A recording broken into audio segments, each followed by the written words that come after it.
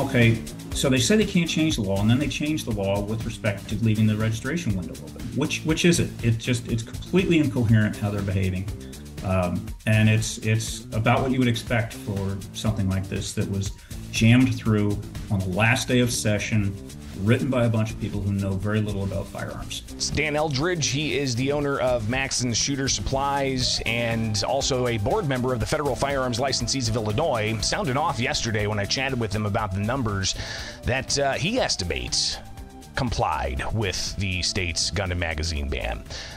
Here's a quick headline. It's under 10%, more like closer to 4%. But we also talked a bit about the ongoing confusion there is as to the gun ban registry and what is to be registered. So let's get right on into it. Of course, last month, Governor J.B. Pritzker, he was asked a series of questions about the gun ban registry, and those just now tuning into this saga in Illinois. January 10th, so we're in the week of a year ago. Tomorrow's the one-year anniversary of the Protect Illinois Communities Act going into effect. Governor J.B. Pritzker signing that after it's rapidly passed the Illinois legislature in a lame duck session at the beginning of the year last year. So just before the new General Assembly came in, the lame duck General Assembly passed a ban on 170 different semi-automatic rifles, shotguns, handguns, attachments, 50 caliber magazines and such. The law also included a registration that was open from October 1st to January 1st, so 3-month registration window in 2023. But in between all of that, you had lawsuits, a ton of lawsuits still working through the courts. So if you've been tracking that with me, really do appreciate it. It's Bishop on air here. Like, subscribe, hit that notification bell. But the governor last month was asked about at that time, maybe a couple of 1,000, 6,000, 7,000 people had registered firearms, and then it doubled to 15,000. This was mid-month last month. Here's the governor. Percentage has changed a lot. It's gone up 50% just in the last 2 or 3 weeks. The number of people, that have registered their assault weapons. Do you have concerns that more people who own assault weapons in this state are just going to ignore the law, and that there could be a lot out there floating after January 1st when the law is in place? Of course, I'm concerned when people choose not to follow the law. Okay. But let's be clear, this law is intended to keep people safe across the state. It will. And the truth is that we have so much, frankly, to celebrate about the fact that Illinois is a safer state than many others. We're only the 9th state to pass an assault weapons ban. There's been a 10th since then, and I believe this will continue to grow across the 50 states. Whether it'll reach every state, maybe not, but ultimately there needs to be a federal assault weapons ban, and I favor that. So again, the governor last month saying that he believes it's doubled, and that's a good sign of people who are registering. But when you look at the total number of FOID card registrations versus the number of actual people who registered a banned weapon, it's 1.22% of the total number of FOID cards. So close to 30,000 individuals of 2.4 million individuals, 1.22%. However, others are looking at different numbers. Dan Eldridge, Federal Firearms Licensees Board member. He is somebody who's very knowledgeable in the sale of firearms and knows where to look as far as the percentages of estimates that there are. But really, what are those estimates? And is this something that you can really sink your teeth into and say, this is the number? It's kind of tough to do. Of course, Here's Dan Eldridge. Okay, so it's always difficult to get a good read on firearm ownership in general, by household in particular. So what we did is we said, well, how many FOID card holders are there? Let's assume that most FOID card holders are firearms owners. And then go to the Washington Post study, which, the Washington Post is not exactly a right-wing organ of the media. And their study in spring of last year, came up with 20% of gun owners own an AR-15. Okay, so we have that to start with. We have the FOID card holders. We have that own AR-15s, but now we have to expand that a little bit or quite a bit, because the broad reach of this act covers much more than AR-15s. So we started looking at what else is there that's covered and how many do we think there are out there if we use the AR-15 as a scaler? Of the AR-15s and AK-47s that we sell combined, 85% of that total would be AR-15s and 15% would be AK-47s. Great, so we can bump the AR number up by 20% or so. Additionally, there are AR pattern pistols, there are AK pattern pistols, there are shotguns that are banned by this, there are handguns that are banned by this. There's just a whole host of other firearms. And so we're just making some wild guesses about how many of these covered items are out there, applying that percentage to the FOID card list. And yeah, you come up with a pretty low number. Now, it was pointed out to me that it might be too aggressive to say that most FOID cards represent gun owners, because there are households, for example, where a domestic partner, husband, wife, whatever, may get a FOID card when the other partner owns a firearm. That's certainly possible. So, okay, let's say that only half the FOID, let's say that's the case across all Illinois households, that you have two FOID cards for every gun owner. Well, okay, great. Now we're at what, 8.4% compliance? We're still well under 10% compliance, and that's being extreme. You can look at RAND Corporation surveys that showed 22% of households own guns. Illinois has, I think, 5 million households. So right now you're at 1.1 million owners.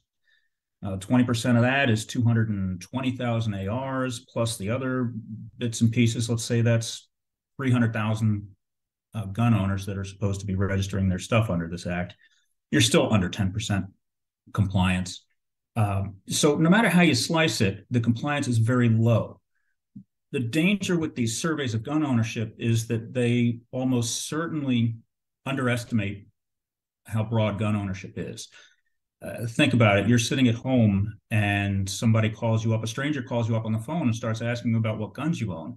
It's not unreasonable to think that a large number of people will just say, no, I don't own any, and leave it at that. So these are absolute best case numbers for the state, that you're under 10% compliance. We think it's closer to 4%. It's just a mass rejection of this act. So again, my conversation with Dan Eldridge yesterday, I also asked him about how there's still confusion. Listen, I get a lot of your emails out there, a lot of your comments about what is a banned firearm, what is a banned attachment that needs to be registered. I mean, people even tell me that they're registering their magazines, which is not necessarily the case. So, there's still a lot of confusion about what needs to be registered. But if you recall, Judge McGlynn in the Southern District of Illinois denied moving forward with a preliminary injunction against the state's ban and registry because of challenges that it was too vague. And the judge said it wasn't vague, it was clear. And he did say Second Amendment aside, but Eldridge did correct me in the assumption that, the judge said it was not vague. And key term here, unconstitutionally vague. Okay, so it's always difficult to get a good read. Dan, let's do it here and go. Okay, first off, the courts have not said that it's not unconstitutionally vague. We are getting to that in the merits trial before Judge McGlynn here this month. He declined to grant a preliminary injunction on the basis of vagueness, simply because it appears he wants to get to the meat of the matter. He wants to go on to the merits hearing rather than enjoin the state from enforcing the registry, and then the state appeals to the 7th, and the 7th stays it, and we've now burned another 3 months. So on the merits, the vagueness is a great claim, and it's only made stronger by this circus. You mentioned the Ruger 1022. There are, I believe, 7 million of those out there. Now, half of the Ruger catalog for 1022s would be covered by PICA for pistol grips, for shrouds, for any number of features. This is a 22 rimfire rifle that most kids that get into guns would own. So right there, you've got whatever Illinois' portion is of 3.5 million guns. It's insane how many things are covered by this potentially. What the state police has done is they've produced a flow chart to determine if your gun is banned, in addition to the list of banned firearms. And they were empowered to write rules about how to administer this act. The rules largely are about the registry, and they were done on an emergency basis in the dark of night, the 11th hour, in such a way that there's no way around that implementation. So what's covered is a great question. As I point out in the blog piece, you've got the Lake County State's attorney and the governor both claiming that magazines have to be registered. You have the governor additionally claiming that automatic weapons have to be registered. Neither of those is true. The word automatic, or the term automatic weapon, is nowhere mentioned in the act itself. If it's a select fire rifle that can fire automatic or semi-automatic, sure, it may be covered. So he's talking about the Lake County State's attorney, and we flashed his Facebook account that says that under the Protect Illinois Communities Act, Illinois residents who possess assault weapons, high-capacity magazines, and other devices listed in the act are required to submit an endorsement affidavit electronically. So that's interesting. You don't have to register your magazines, according to Illinois State Police. Even the governor last month indicating people are registering all kinds of stuff. Well, that's an exaggeration that often occurs in right-wing media. The reality is that most people really do understand these rules. And by the way, people are actually signing up, registering their automatic assault weapons, their high-capacity magazines, rather. And as we get closer to it, we're seeing more and more people actually do what they're required to do under the law. So again, the governor reacting to people registering all kinds of stuff, automatic firearms, he says, or high capacity, high speed magazines, he says. Eldridge says there's a lot of confusion here, and that type of stuff doesn't really help. Two of the people that are tasked with enforcing or promoting this act don't even know what's in it. And so it really doesn't matter what the state police says is a banned item. All that matters is the opinion of the law enforcement officer who arrests you, the prosecutor who prosecutes you, and the judge that tries the case. And that's sort of the definition of vagueness. Nobody knows what's in there. And when people ask us, we simply tell them our opinion doesn't matter. So I also asked Eldridge to elaborate a bit on some other things, and he talked about how the Illinois State Police have said that they are going to keep the registry open past January 1st. And the statement that I got from Illinois State Police said that the FOID portal will remain open for people to submit endorsement affidavits. ISPs focused on compliance and safety, they said, while the Act set deadlines for submitting endorsement affidavits, it does not set forth penalties for late submissions. So Eldridge went on to discuss the issue of state police and where they're at on enforcement and ultimately how they're going to react to this stuff. One thing, the state police has said that they're processing some number of affidavits still. So these numbers could change. Another interesting wrinkle of this is that the state police has said that the registration window is still open, even though the deadline for registry is passed. Well, that's interesting. They say they won't prosecute people who register late, but that doesn't enjoin a Cook County or Lake County state's attorney from prosecuting you. If you register something after December 31st, well, you're memorializing the fact that you illegally possessed it for some period of time. Who in their right mind would do that? I just can't imagine. And so there's that. There's also all of the Freedom Week guns and the guns that were bought by people that were operating under the TRO, the three TROs that were out there earlier last year. The state police has said, sorry, we can't, there's no provision in this law for us to let you register your guns. Okay, so they say they can't change the law, and then they change the law with respect to leaving the registration window open. Which is it? It's completely incoherent how they're behaving, and it's about what you would expect for something like this that was jammed through on the last day of session, written by a bunch of people who know very little about firearms.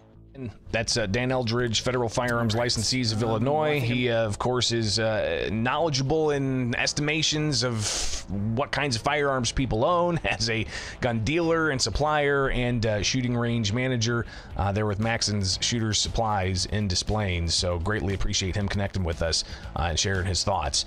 So where do we go from here? Of course, the law is still being challenged in the courts. We'll talk next with Dan Calkins, who took his case all the way to the U.S. Supreme Court.